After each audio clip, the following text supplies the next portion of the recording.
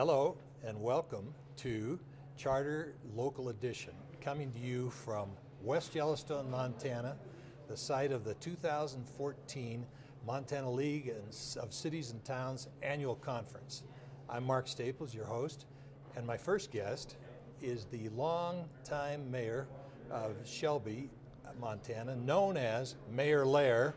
He's been there so long and so effectively. Larry, welcome. Thank you. It's a pleasure, Mark. Thank you for coming. Tell us a little bit backstory of Mayor Lair.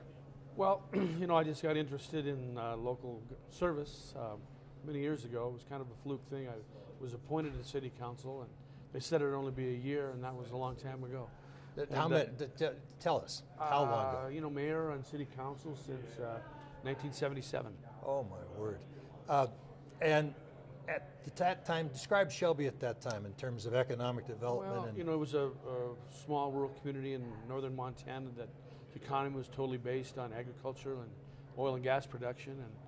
And we learned that, you can't do much to control the world price of oil from Shelby, Montana, and you can't do much about ag prices in northern Montana. So we made a conscious effort to diversify the economy of this rural community and make it withstand get through the ups and downs of oil and gas economy and ag economy and still survive and move forward. And so we picked transportation as our we had because of where you are. Where we are, crossroads. Which is right. Crossroads of the Bergen Northern Santa Fe Railroad, north, south, east, and west. And crossroads Interstate 15 and US 2, and so we knew there had to be something good about our location, even though everybody thought we were in the middle of nowhere. We thought it was a pretty cool place. So describe Shelby in 2014 as opposed to 1970. It's a busy place. There's 60 trains per day. There's 1,200 semis move there in and out of Canada as we serve as the gateway to the oil sands projects and the oil boom in Alberta. Then we're also serving as kind of the gateway to a lot of the oil production and stuff going on in North Dakota and eastern Montana. So a lot of those products are moving through us, and the simple thing of taking materials off a train, putting on a truck, or take up off a truck, putting on a train creates jobs, and our whole deal is to create jobs. Right now, census data shows that we're at full employment, and over 600 people drive to Toole County today to go to work, besides who's there. So for us, that's a pretty big deal. So it works well. You told me before that one of your greatest achievements is the kids that come home. Right. You're not an exporter of talent anymore. People come home. Right, and one of the keys to my success really isn't me. It's that during that time frame, over 100 Shelby High graduates came back, and that became the nucleus. They came back because they had good jobs. They were doctors and dentists and lawyers and farmers and ranchers and pharmacists and things of this nature. So, but they came back because they had a job, and we all got along. Now we're county commissioners, and we're city council members, and we're school board members, and we get along. We might fight a little bit about how to get where we're going, but the community's all pulling together in a common agreement as to we should move forward. Change is good, controlled growth is good, and we're okay with that. And we're all kind of pulling in the same direction, so it's really cool. I know you've become the model, not just in this state, but in the country. As a matter of fact, you would never say this, but I'll say, you've been named the small town mayor of the United States several times, have you not? Correct. Yeah, and so one of the keys to that is you always have something cooking. Every time I talk to you, you have something cooking for Shelby. Right.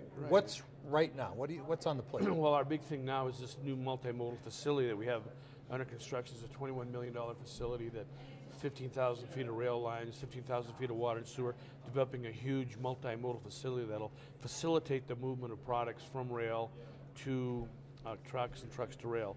And so that's the big thing.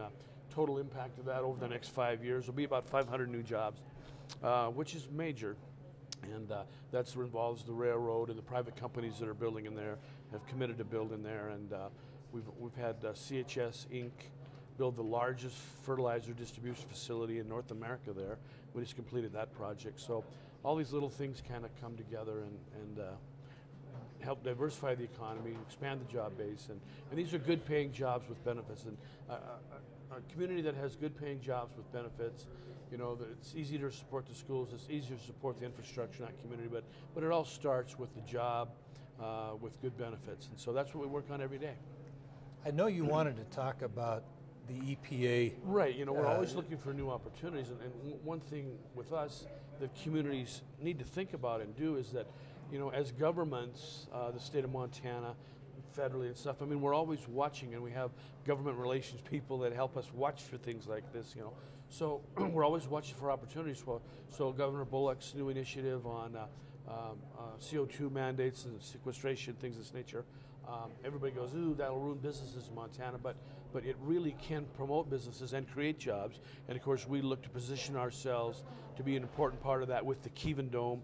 We have the Department of Energy in there with a $52 million project to study carbon dioxide sequestration in northern Montana. It's an ideal formation to do that. And so, I mean, we can see how our community can fit in what the goals of state government are. That can be good for us, and it can help create jobs. So you're always looking for those type of opportunities, and those studies are underway now. There's drilling going on determining how this carbon dioxide can be sequestered, and where you can look at something that a lot of people think is regulatory, it's bad, blah, blah, blah. But it can be good, and it can create jobs in the state. And so we look forward to that being promoted across the state, and we think our community can play a real important role in that. You've always seemed to me to be a person that looks at a situation and the problems that occur, and you don't see problems, you see opportunities. Exactly. And have you had just a little bit of advice for other people getting into public service in the communities of Montana? What would be about attitude? Well, you know, you've got to have a good attitude to do it. I mean, and have the community or whatever you want to do at heart. Don't have a personal agenda. Have the community's agenda at heart. And number one, take the time to find the community's agenda. Public polling, talking to people, things of this nature. You know, see what the people want. I mean, they're right most of the time, and they need some leadership. They need some guidance, and that's your role as a public official. But don't forget to ask the people what they want.